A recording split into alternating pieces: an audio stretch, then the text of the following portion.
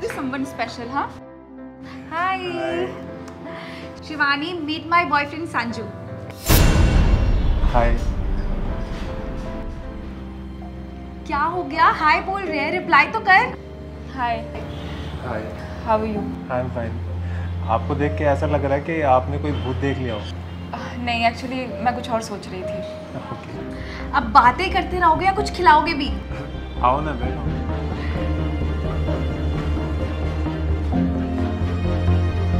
अच्छा उज्जवल, मुझे ना सिर्फ 2 मिनट का काम है, बगल में ऑफिस का काम है। तुम जब तक ऑर्डर कर लो, मैं अभी आया। Okay okay sure.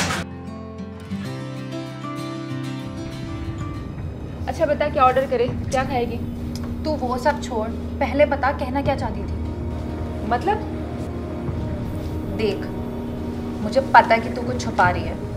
मेरे बॉयफ्रेंड को देखते ही तेरे एक्सप्रेशन से मैं समझ गई थी। जल्दी बता बात क्या है। अरे नहीं यार, कुछ नहीं है। एक काम करते हैं, लेट्स हैव सम कॉफ़ी पीते हैं। नहीं, पहले तू बोल बात क्या है। तू कहीं पहले से ही जानती है क्या उसे, या तेरा कोई चक्कर चल रहा है उसके साथ? अरे ये क्या कुछ भी बोले जा रही है। ठीक है, मैं तुझे बता ही देती हूँ। एक्चुअली ना, मैंने तेरे बॉयफ्रेंड को किसी और के साथ रेस्टोरेंट में देखा था, और आज ऑल ऑफ सडन तेरे साथ देख के मुझे बहुत अजीब लगा। नहीं यार, देखो कोई गलतफहमी हुई होगी। वो अच्छा लड़का है यार, बट ट्रस्ट मी, ये सब मैंने अपनी आंखों से देखा है। अच्छा, तूने कहाँ और कब देखा है? डिटेल्स में बता। एक्चुअली कुछ दिन पहले की बात है, मैं कॉलेज से वापस लौट रही थी।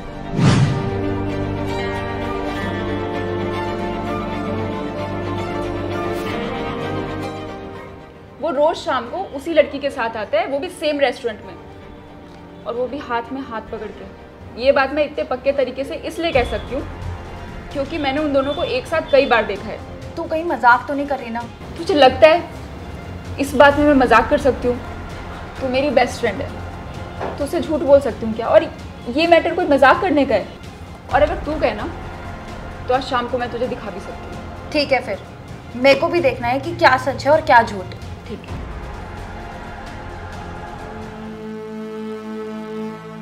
देख देख, तेरा बॉयफ्रेंड, और इसके साथ ना वही लड़की है जिसके बारे में मैंने तुझे बताया था। I don't believe this यार, ये मुझे चीट कर रहा है। चल मेरे साथ, उसको उसकी औकात दिखाती है। चल। अरे बेबी, तुम यार, व्हाट अ सरप्राइज। ये क्या कर रही हो तुम? तुमसे पूछा मैंने, और तुम तो ये कारनामा चल रहा था मेरी पीठ पीछे। अरे अगर यही करना था तो मेरे साथ रिलेशन में आई ही क्यों? शर्म नहीं आती तुम्हें? तुम्हें कोई गलतफहमी हो रही है। तू बीच में मत बोल, चुप रहना। अरे बेबी, तुम्हें कोई मिसअंडरस्टैंडिंग हुई है, तुम पहले शांत हो जाओ। ज्यादा भोला बनने की कोशिश मत करो। और मेरी दोस्त ने भी तुम्हें इस लड़की के साथ यहाँ बहुत बार आते हुए देखा है। अब क्या बहाना बनाओगे तुम? जैसा तुम सोच रहे हो ना, ऐसा कुछ भी नहीं है। बस बहुत हो गया। और तुम, ये मेरे बॉयफ्रेंड नहीं, मेरा भाई है, और तुम कब से मेरे भाई को सुनाए जा रही हो। अब मैं बर्दाश्त नहीं करूंगी। ये तुम्हारी बहन है? हाँ। तो तुमने मुझे इसके बारे में पहले बताया क्यों नहीं? मैं सही टाइम का वेट कर रहा था। सही टाइम मतलब?